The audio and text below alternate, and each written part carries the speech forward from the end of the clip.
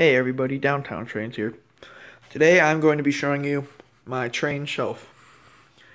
So, this is a homemade shelf.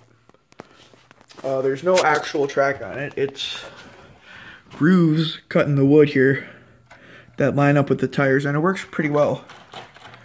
Keeps them on the track. These trains that I have on here, they are themed trains like Soo Line and Milwaukee Road, a passenger one.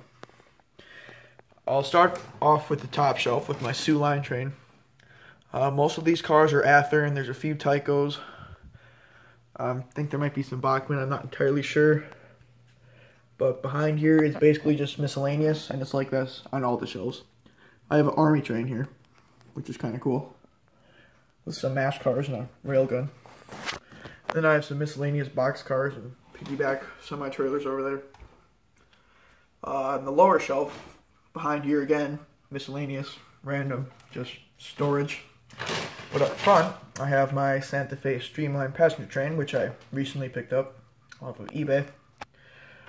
I'm not entirely sure about who made these or how old they are. It doesn't really say on them.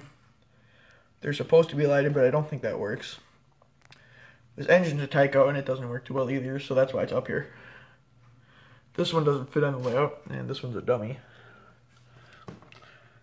Over here, this steam train works very well. This is a old-time, I suppose you could say, Western kind of passenger train from the 1800s or whatever.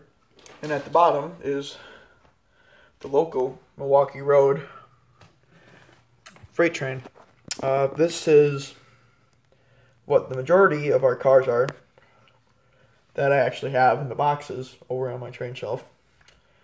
All of these Milwaukees are Athearns, and that one might be a Tyco, some Bachmanns. That's what most of these are. But they're all nice. They all work well. They have, you know, metal wheels and stuff, springs, most of them anyway. So, other than that, that's pretty much it for the train shelf.